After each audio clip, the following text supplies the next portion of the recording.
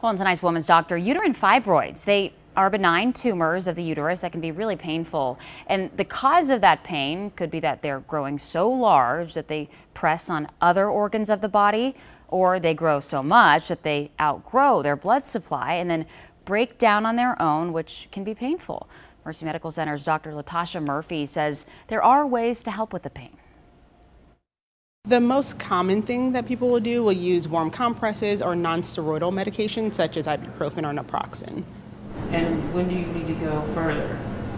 I think if fibroids are causing you pain, you should go immediately to see someone to evaluate your other possibilities. Well, that means reducing their size or removing them just altogether. Dr. Murphy also notes Black women report their symptoms are often brushed off as something else. And in that case, she says they need to be their own advocate and seek another provider.